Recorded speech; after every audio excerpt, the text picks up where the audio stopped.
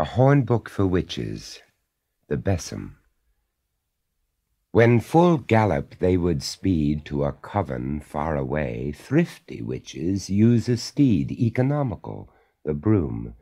This asks neither stall nor groom, never runs a bill for hay. The familiar, mangy, lean, of evil fame, subject to her own dark laws, old Grimalkin tells her dame ancient lore that all cats know, and their secret, how to show friendship while you flex your claws. The magic circle. Here within this potent round, witch secure from harm may stay. Safety lies in circles, bound in such mystic cipher goes earth and all the worlds. Who knows what grim shapes it keeps at bay? Enchanted sleep. Vivian, the limmer lass, stepping from the fairy lake, bound Merlin in tree of glass with her cup of magic dwale. Now she lies, so ends each tale, in sleep of death, no spell can break. Magician's hat. Like a steeple to the skies soared the occult headdress, once worn with pride by adept wise. Round the brim the zodiac whirled in scarlet thread. Alack, now this cap denotes the dunce. Witch's wheel. By the turning of this wheel, faithfulness in hearts of men young enchantresses can seal. Circe long ago did hold such a toy, yet we are told Ulysses never came again. The spells. There are words of awful might that each witch wife must be learning. If the runes are spoken right, fiends will hasten to obey. Let the tongue slip, neighbors may suddenly smell something burning. The coven. Cross-legged on the sarsen stone, Satan sits, with staghorn crown. Witches kneeling by his throne wonder at his mask in fear. Is it sin in person here? Likely just a clerk from town. The covenant. Writ on scroll of felon's skin, with her blood, for evil's sake, is her name. Now she is kin to Pamphila, Ender, Bork.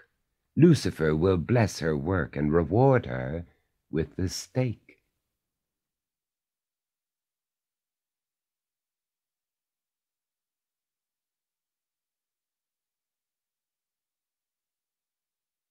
Witches on the heath. 3 witches danced on the heath last night, dancing widdershins round a tree. Wildly widdershins whirled the 3 under a wild and cloud-swept sky, while a goblin moon rode high over the hill where the old stones lie. And their hats were peaked, and they twittered and squeaked as they danced in the green moonlight. And out of the boughs of the twisted thorn came the wail of a violin, queer and evil and sad and thin. And though there was nobody one could see, somebody played in the twisted tree queer sad tunes for the witches 3, till a lost wind crept from the hills and wept, and the farm cocks crowed up the morn.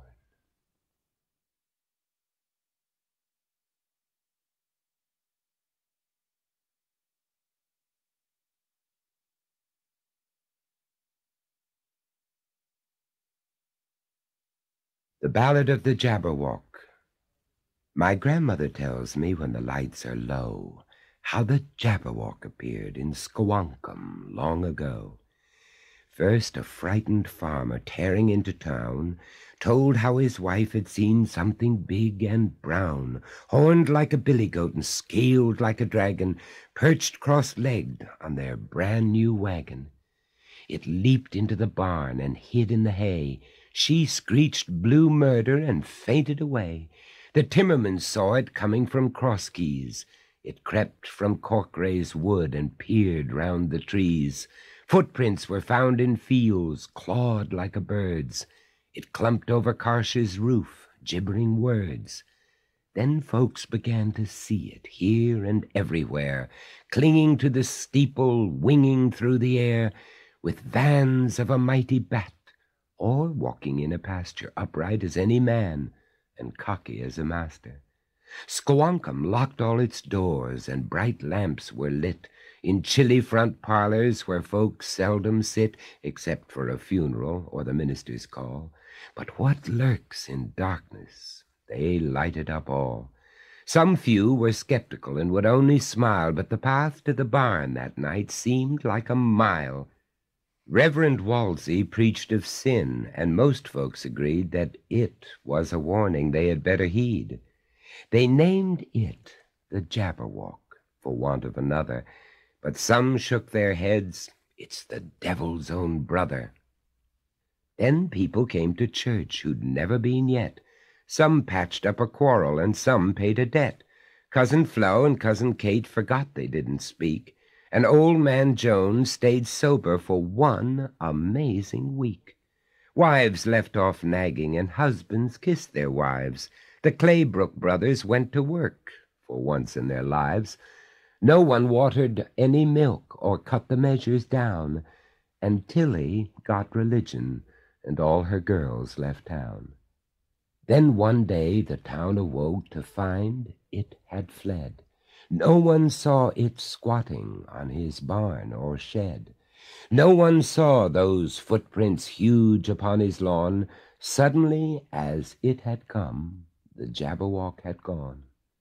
The church held a meeting, and great thanks were given that Satan had done his worst and left them scared but shriven. Satan had ramped about like a roaring lion, but Squonkum held firm, and now was a little Zion.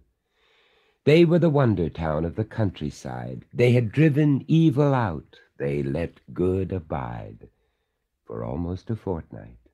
Then someone stole a sack of flour out of Barker's store, and Tilly's girls came back.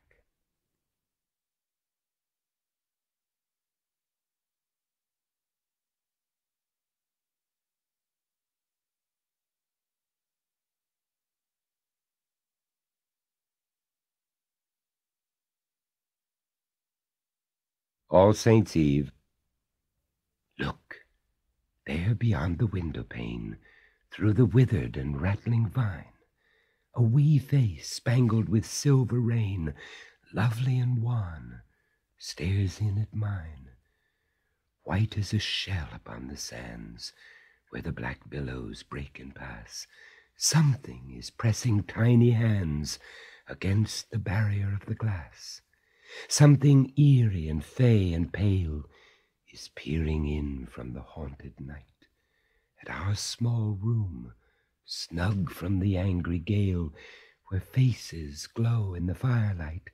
Slant strange eyes under sea-green hair look wistfully in through the window pane. Quick, open the casement. What is there that cries in the wind and the streaming rain? It is gone. It has gone. There is nothing there, blown by the storm to our window pane.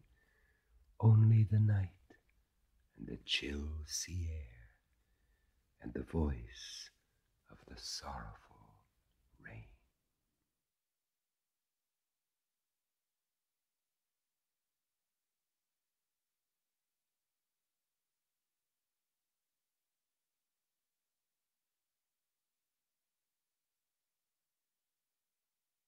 Dreamland.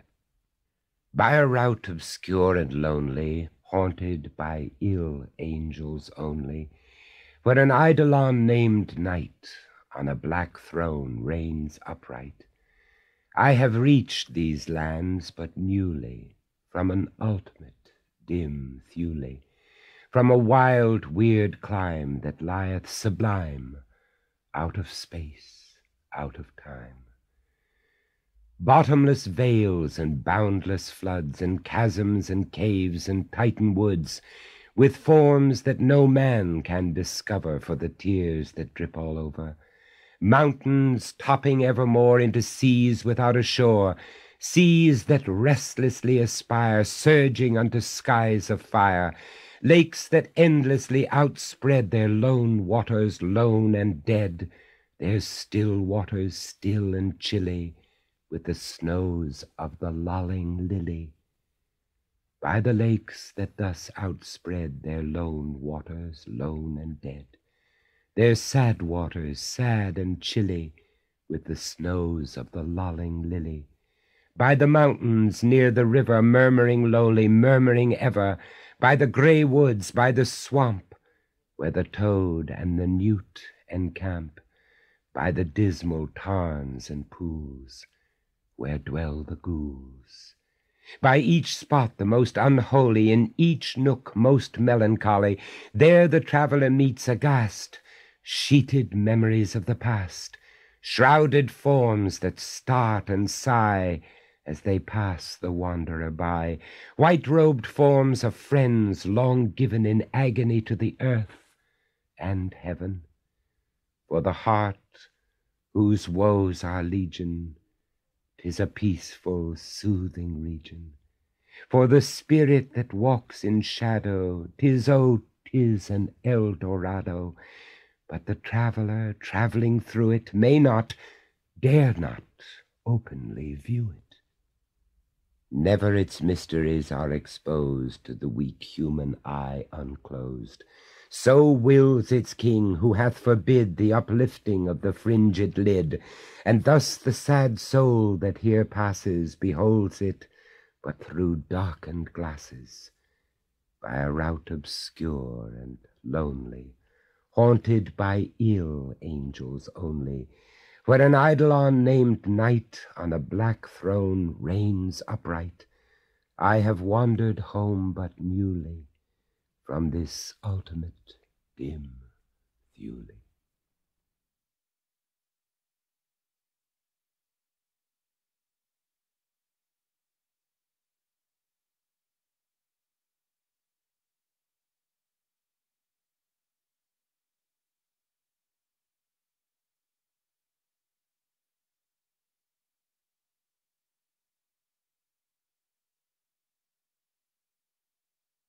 The Sands of Dee.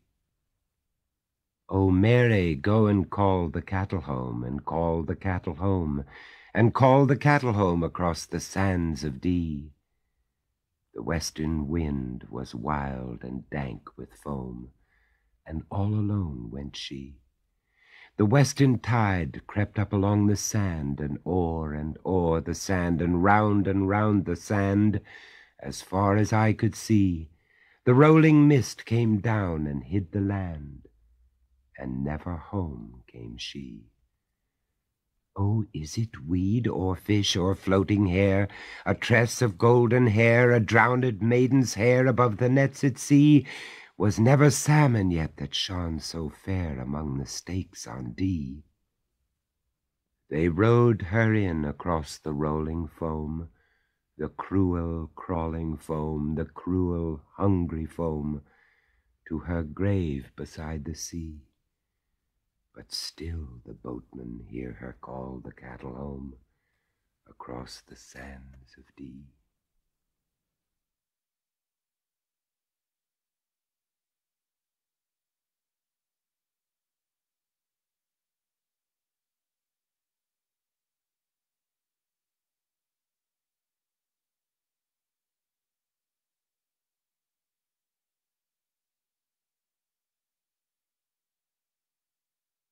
Thus I refute Beelzy.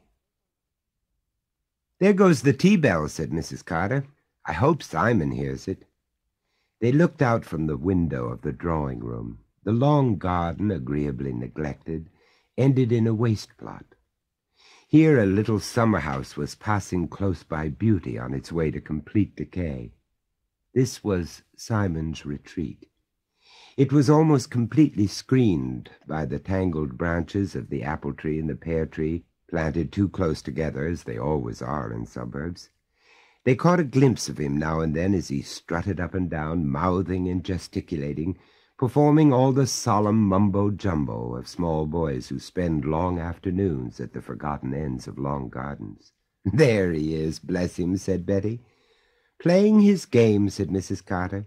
"He won't play with the other children any more. And if I go down there, the temper! Anne comes in tired out." "He doesn't have his sleep in the afternoons?" asked Betty. "You know what Big Simon's ideas are," said Mrs. Carter. "Let him choose for himself, he says. That's what he chooses, and he comes in as white as a sheet." "Look, he's heard the bell," said Betty. The expression was justified, though the bell had ceased ringing a full minute ago.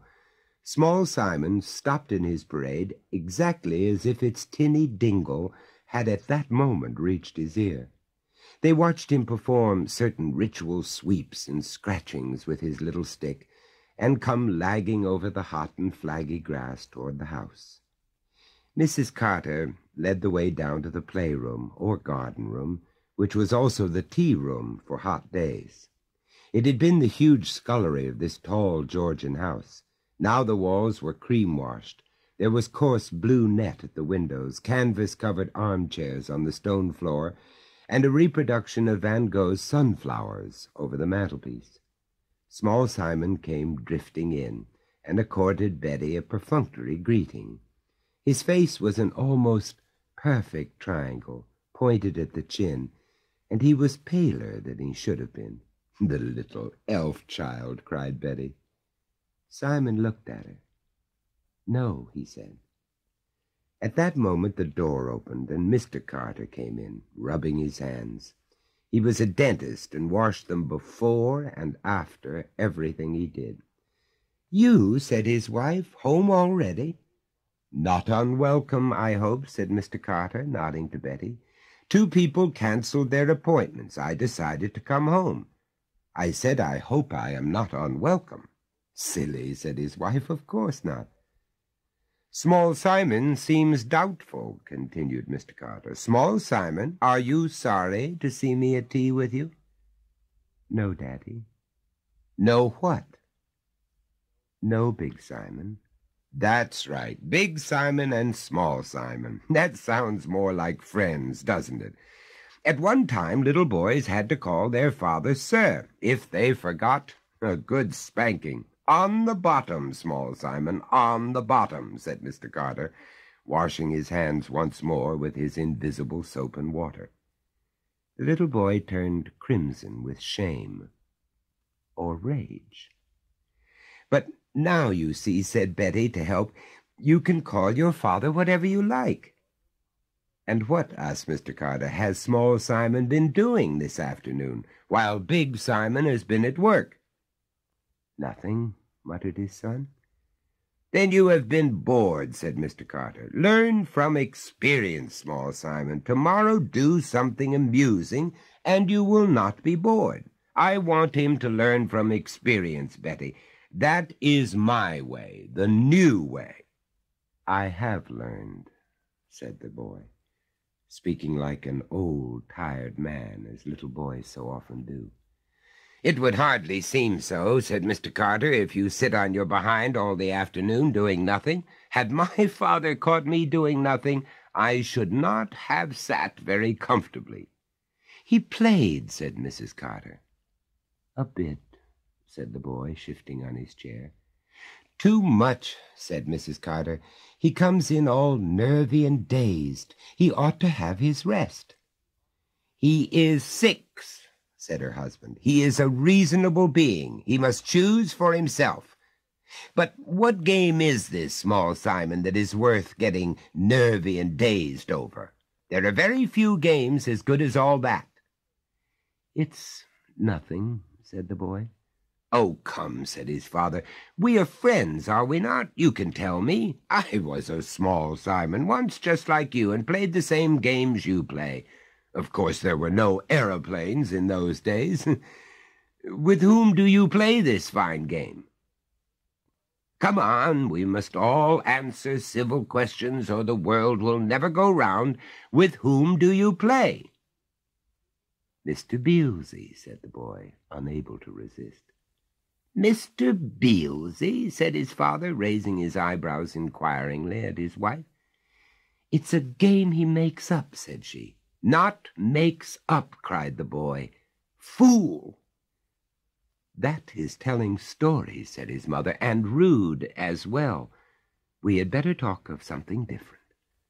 "No wonder he is rude," said Mr. Carter. "If you say he tells lies and then insist on changing the subject, he tells you his fantasy. You implant a guilt feeling.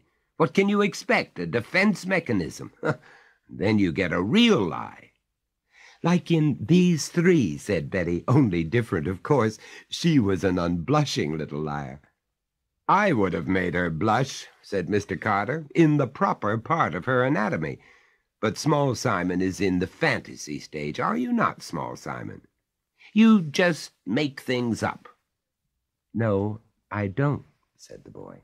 "You do," said his father, "and because you do, it is not too late to reason with you. There is no harm in fantasy, old chap. There is no harm in a bit of make-believe. Only you have to know the difference between daydreams and real things, or your brain will never grow. It will never be the brain of a Big Simon. So come on, let us hear about this Mr. Beelzy of yours. Come on, what is he like?" "He isn't like anything," said the boy. "Like nothing on earth?" said his father. "Oh, that's a terrible fellow." "I'm not frightened of him," said the child, smiling. "Not a bit." "Well, I should hope not," said his father. "If you were, you would be frightening yourself. I'm always telling people, older people than you are, that they are just frightening themselves. Is he a funny man? Is he a giant?" "Sometimes he is," said the little boy.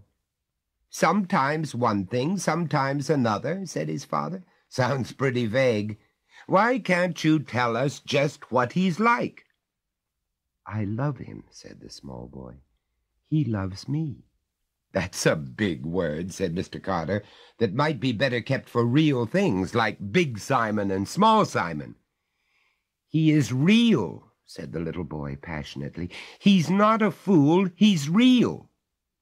"Listen," said his father, "when you go down the garden, there's nobody there, is there?" "No," said the boy.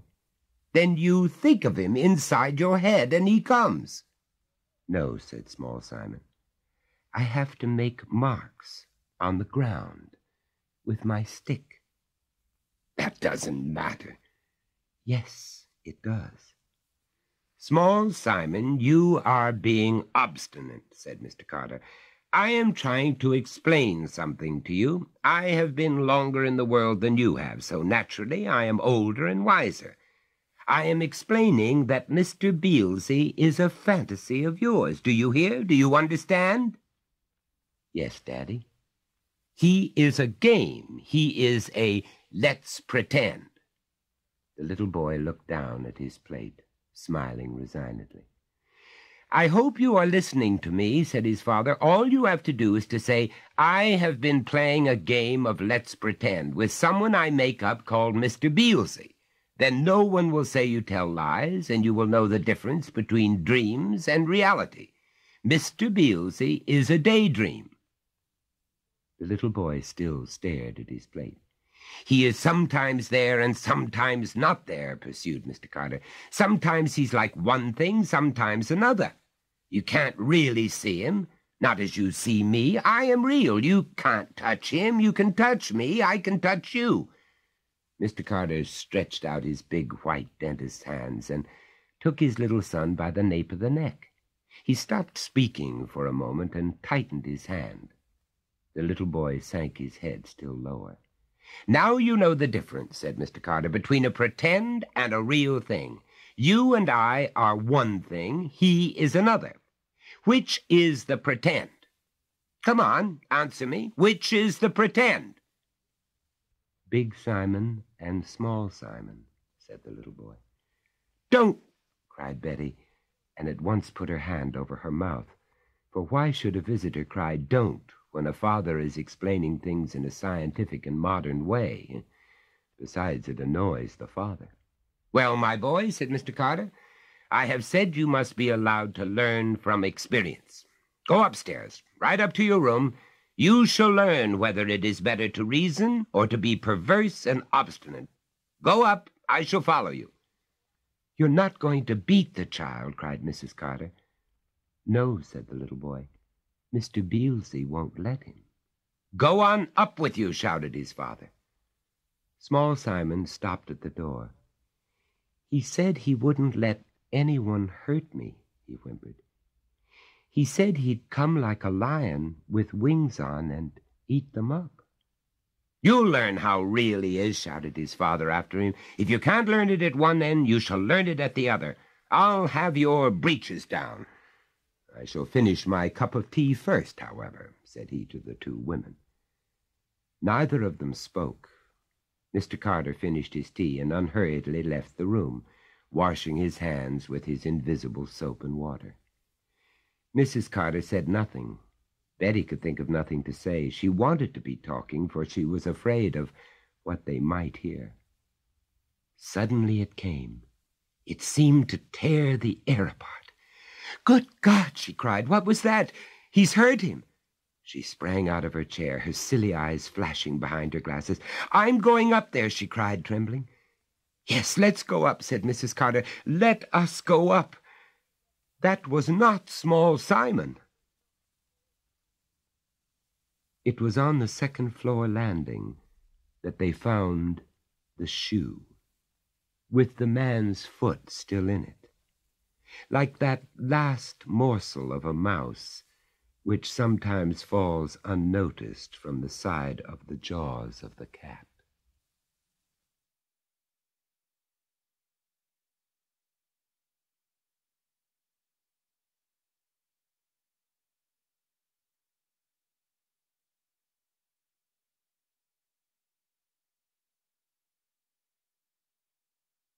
The Water Ghost of Harrowby Hall.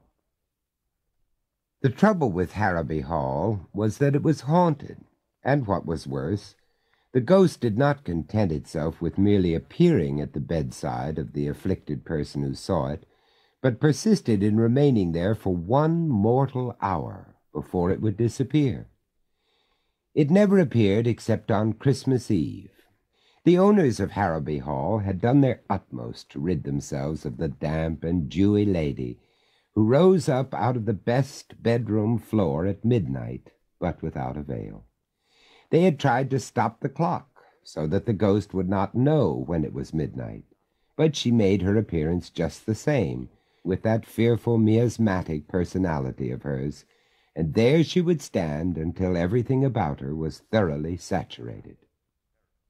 Then the owners of Harrowby Hall caulked up every crack in the floor with the very best quality of hemp, and over this were placed layers of tar and canvas. The walls were made waterproof, and the doors and windows likewise, the proprietor having conceived the notion that the unexercised lady would find it difficult to leak into the room after these precautions had been taken. But even this did not suffice. The following Christmas Eve she appeared as promptly as before, and frightened the occupant of the room quite out of his senses by sitting down alongside of him and gazing with her cavernous blue eyes into him. And he noticed, too, in her long, aqueously bony fingers, bits of dripping seaweed were entwined, the ends hanging down, and these ends she drew across her forehead until he became like one insane. And then he swooned away and was found unconscious in his bed the next morning by his host, simply saturated with sea-water and fright, from the combined effects of which he never recovered, dying 4 years later of pneumonia and nervous prostration at the age of 78. The next year, the master of Harrowby Hall decided not to have the best spare room opened at all, thinking that perhaps the ghost's thirst for making herself disagreeable would be satisfied by haunting the furniture, but the plan was as unavailing as the many that had preceded. The ghost appeared as usual in the room. That is, it was supposed she did, for the hangings were dripping wet the next morning, and in the parlor below the haunted room a great damp spot appeared on the ceiling. Finding no one there, she immediately set out to learn the reason why, and she chose none other to haunt than the owner of Harrowby himself. She found him in his own cozy room, drinking whiskey undiluted, and felicitating himself upon having foiled her ghost ship, when all of a sudden the curl went out of his hair, his whiskey bottle filled and overflowed, and he was himself in a condition similar to that of a man who had fallen into a water butt. When he had recovered from the shock, which was a painful one, he saw before him the lady of the cavernous eyes and the seaweed fingers. The sight was so unexpected and so terrifying that he fainted, but immediately came to because of the vast amount of water in his hair, which, trickling down over his face, restored his consciousness. Now it so happened that the master of Harrowby was a brave man, and while he was not particularly fond of interviewing ghosts, especially such quenching ghosts as the one before him, he was not to be daunted by an apparition.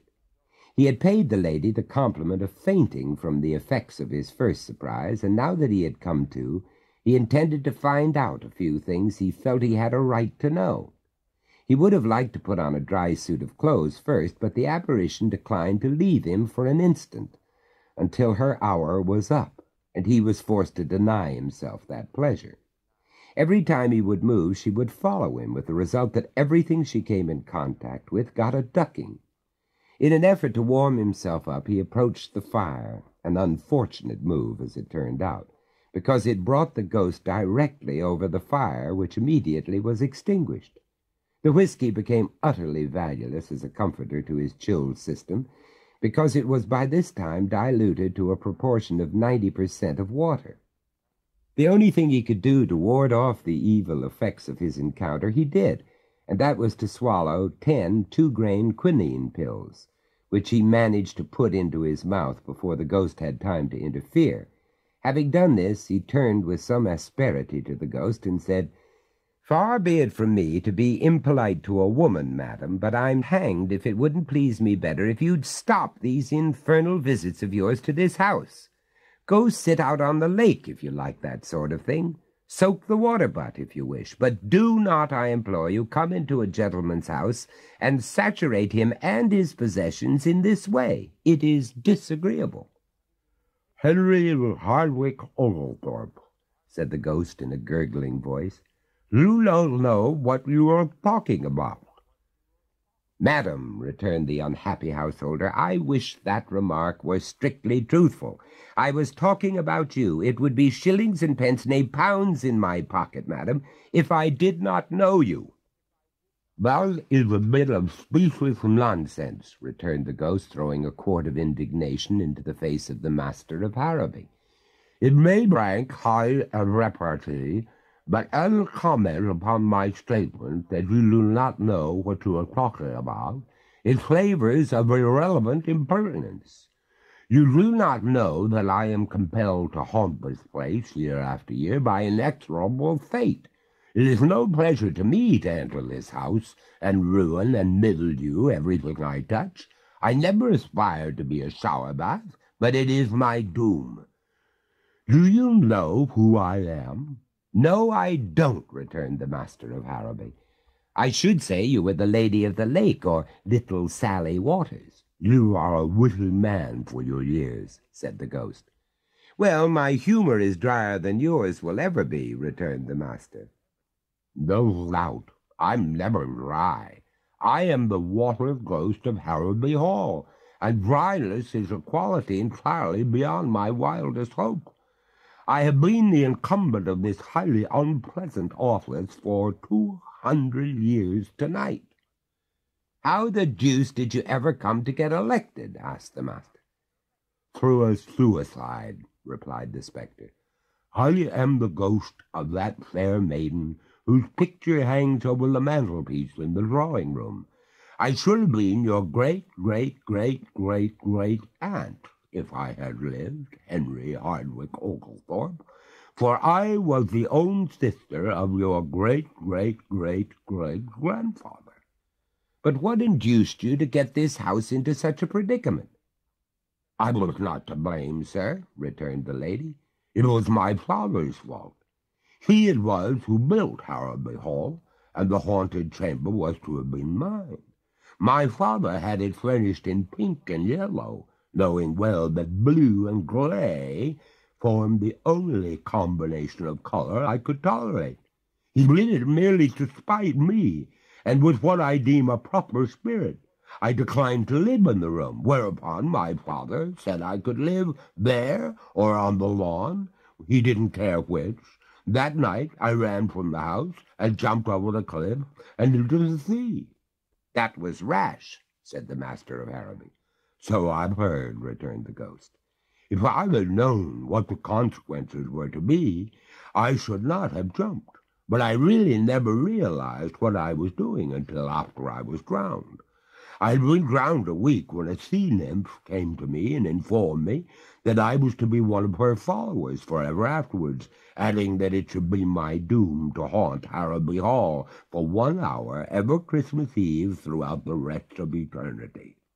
I was to haunt that room on such Christmas Eves as I found it inhabited, and if it should turn out not to be inhabited, I was and am to spend the allotted hour with the head of the house." "I'll sell the place." "That you cannot do, for it is also required of me that I shall appear as the deeds are to be delivered to any purchaser, and divulge to him the awful secret of the house." "Do you mean to tell me that on every Christmas Eve that I don't happen to have somebody in that guest chamber, you are going to haunt me wherever I may be, ruining my whiskey, taking all the curl out of my hair, extinguishing my fire, and soaking me through to the skin?" demanded the master. "You have stated the case, Oglethorpe. And what is more," said the water ghost, "it doesn't make the slightest difference where you are. If I find that room empty, wherever you may be, I shall douse you with my spectral—" Here the clock struck 1, and immediately the apparition faded away. It was perhaps more of a trickle than a fade, but as a disappearance it was complete. "By St. George and his dragon!" ejaculated the master of Harrowby, wringing his hands. "It is guineas to hot cross buns that next Christmas there's an occupant of the spare room, or I spend the night in a bathtub." But the master of Harrowby would have lost his wager, had there been anyone there to take him up, for when Christmas Eve came again he was in his grave, never having recovered from the cold contracted that awful night.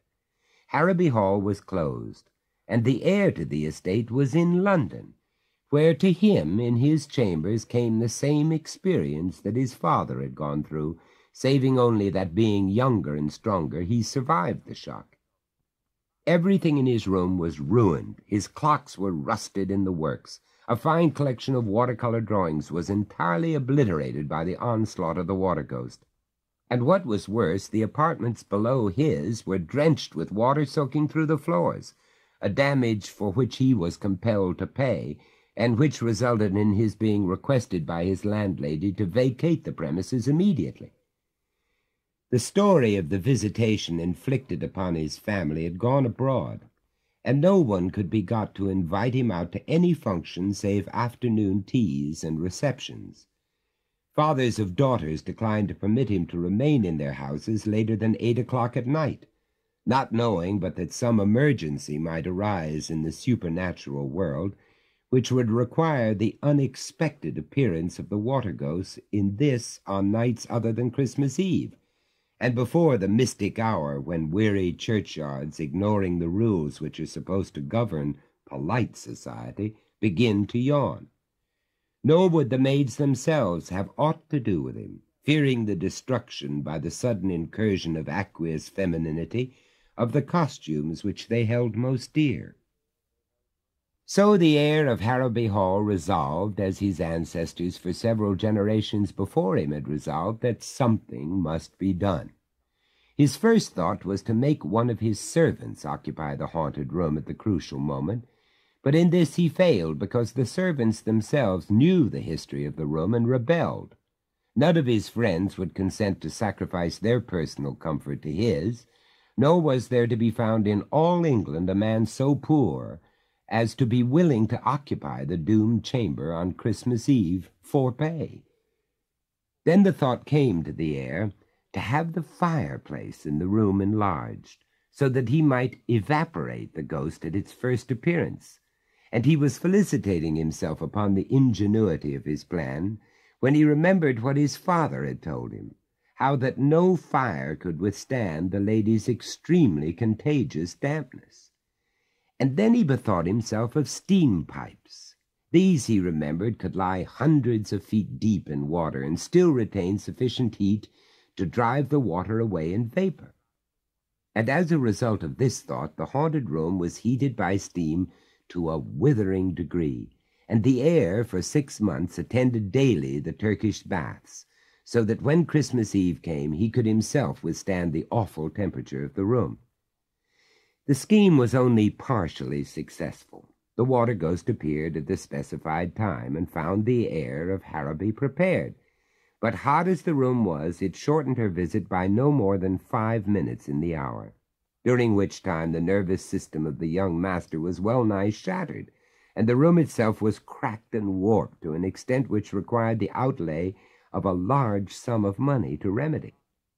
And worse than this, as the last drop of the water ghost was slowly sizzling itself out on the floor, she whispered to her would-be conqueror that his scheme would avail him nothing, because there was still water in great plenty where she came from, and that next year would find her rehabilitated and as exasperatingly saturating as ever. It was then that the natural action of the mind in going from one extreme to the other suggested to the ingenious heir of Harrowby the means by which the water ghost was ultimately conquered, and happiness once more came within the grasp of the house of Oglethorpe. The heir provided himself with a warm suit of fur underclothing. Donning this with the furry side in, he placed over it a rubber garment, tight-fitting, which he wore just as a woman wears a jersey. On top of this he placed another set of underclothing, this suit made of wool, and over this was a second rubber garment like the first. Upon his head he placed a light and comfortable diving helmet, and so clad, on the following Christmas Eve, he awaited the coming of his tormentor.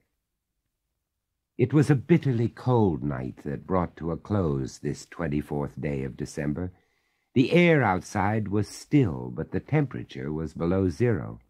Within all was quiet, the servants of Harrowby Hall awaiting with beating hearts the outcome of their master's campaign against his supernatural visitor. The master himself was lying on the bed in the haunted bedroom, clad, as has already been indicated, and then the clock clanged out the hour of 12. There was a sudden banging of doors, a blast of cold air swept through the halls.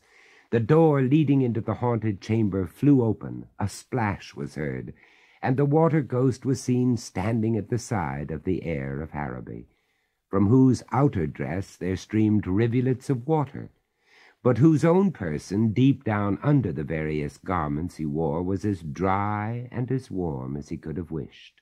"Ha!" said the young master of Harrowby, "I'm glad to see you." "You are the most original man I've met, if that is true," returned the ghost. "May I ask, where did you get that hat?" "Certainly, madam," returned the master courteously. "It is a little portable observatory I had made just for such emergencies as this. But tell me, is it true that you are doomed to follow me about for one mortal hour, to stand where I stand, to sit where I sit?" "That is my delectable fate," returned the lady. "We'll go out on the lake," said the master, starting up. "You can't get rid of me that way," returned the ghost. "The water won't swallow me up. In fact, it will just add to my present bulk." "Nevertheless," said the master firmly, "we will go out on the lake." "But, my dear sir," returned the ghost with a pale reluctance, "it is fearfully cold out there. You will be frozen hard before you've been out 10 minutes. "Oh, no, I'll not," replied the master. "I am very warmly dressed. Come." This last in a tone of command that made the ghost ripple. And they started. They had not gone far before the water ghost showed signs of distress. You walk too slowly, she said. I am nearly frozen.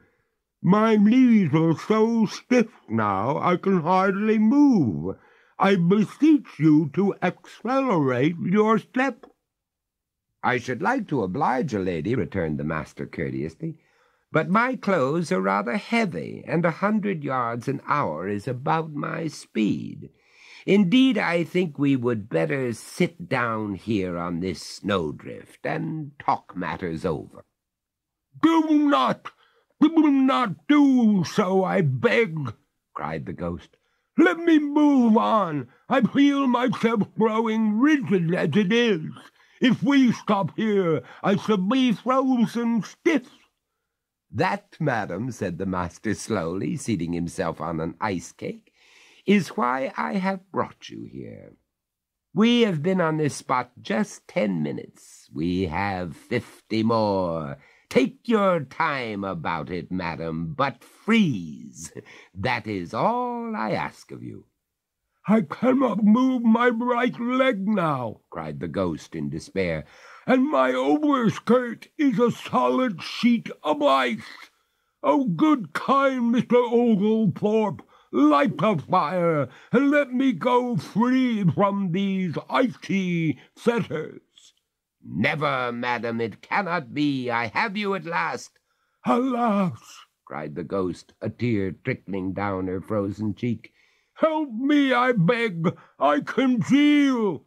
Congeal, madam, congeal, returned Oglethorpe coldly. You have drenched me in mine for 203 years, madam. Tonight you have had your last drench. Oh, but I shall thaw out again, and then you'll see.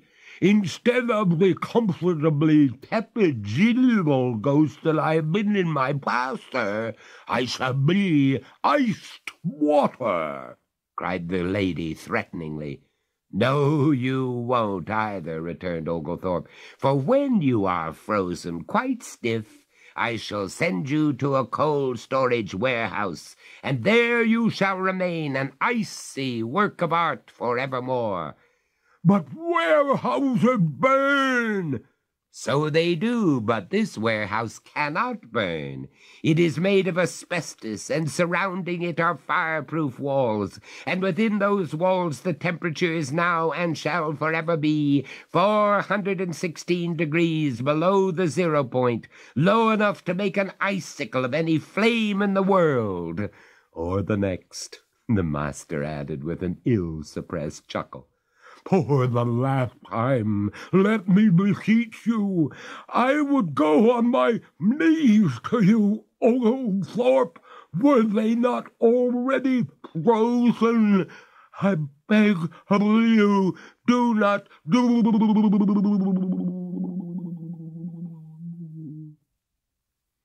Here even the words froze on the water ghost's lips, and the clock struck 1. There was a momentary tremor throughout the ice-bound form, and the moon, coming out from behind a cloud, shone down on the rigid figure of a beautiful woman sculptured in clear, transparent ice. There stood the ghost of Harrowby Hall, conquered by the cold, a prisoner for all time. The heir of Harrowby had won at last, and today in a large storage house in London stands the frigid form of one who will never again flood the house of Oglethorpe with woe and sea-water. As for the heir of Harrowby, his success in coping with a ghost has made him famous, a fame that still lingers about him, although his victory took place some 20 years ago. And so far from being unpopular with the fair sex as he was when we first knew him, he has not only been married twice, but is to lead a third bride to the altar before the year is out.